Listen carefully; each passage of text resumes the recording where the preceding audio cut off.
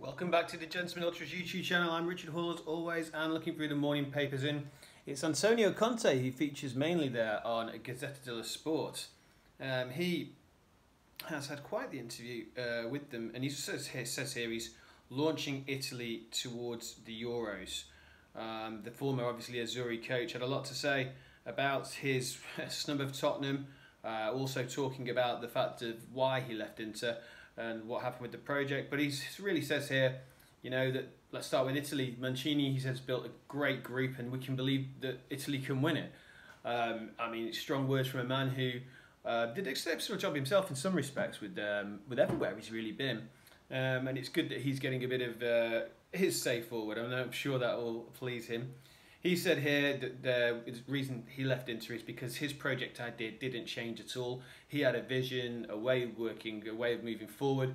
And he said that Zhang's phrases and how he had different ideas, they changed. And, you know, that he said, look, you know, there's nothing he could do.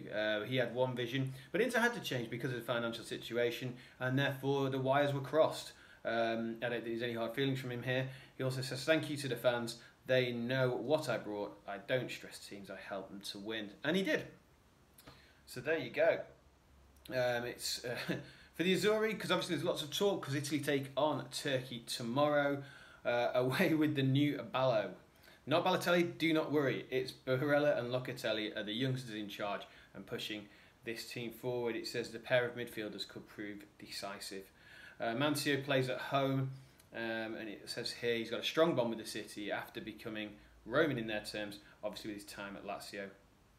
It says watch out for Turkey though, because not only Yilmaz on the counter, but also Çalhanoğlu, a team that obviously, well, you know, a player that many know quite well in this league. And then after that, there's also talk of Juventus. Yes, for the next Champions League. It says that there won't be exclusion from the competition, even after the Super League chaos. So it's going to be interesting that way. Also, it says that Milan, forward with the loans, Milan can keep Brahim Diaz and Dalot, which will be, especially Diaz, I think that's a really, really important loan for them. So, what of the Corriere dello Sport? Well, they're also talking, obviously, about the Euros, saying tomorrow, the Euros debut of the Azzurri take on Turkey. Passion, energy and desire to make an impact. And it's true, they talk about an exciting Italy. It is an exciting Italy because this team can play in a couple of different ways.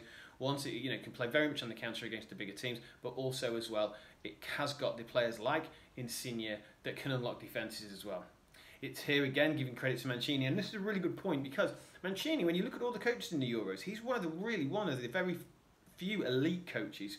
Okay, Enrique you can look at as well, but here it says that there he's guaranteeing a group will at least seek success on an international level. It also talks here about Italy really having to win that first game because they have failed many times in the past in those early games.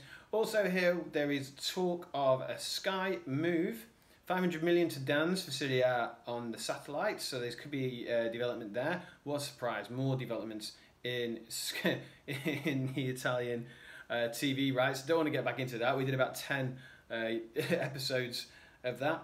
Rome reopens and relaunches the country, so everything's back on now. It looks as though the COVID's almost dissipating. The football's back, and the mayor of the capital speaks about it. Also talking of, he says here that smoke signals arrive as Sarri enters Lazio. Lazio long negotiations conclude with an announcement, and he signed a 2-year deal worth 3.5 million euros. Fans and Latito ecstatic because they really believe that after Inzaghi, he's another coach who can bring quite a lot to the table. Tutto Sport obviously talking about Juventus. They also talk about this disciplinary commission suspending actions against the Bianconeri, Real Madrid and Barcelona, and they will be participating in the Champions League next year. Also, this is a really interesting story here, saying that Max Allegri potentially could think of going to Sirigu as his main goalkeeper next season, as well as Belotti, so raiding Torino for 2 of their main players, and then thinking that Szczesny should be the understudy to Sirigu. I find that quite incredible because I think Szczesny is one of the most elite goalkeepers in the league, and the fact that they've tried to replace him not only with Donnarumma at first, but now with Sirigu is absolutely quite baffling at the moment. Also, as well, one last thing here. It talks about Paris Saint-Germain potentially offering Paredes and some money for Hakimi, so that could be quite a nice little move for Inter. So let's see if that happens. So we'll be talking tomorrow before Italy's big build-up against before Turkey, and let's see if they can go and do something special. So from me, it's chat for now, but please like this and subscribe, or have a look over at the Gentleman Ultra website and listen to the podcast, and yeah, let us know, comments below. Thanks.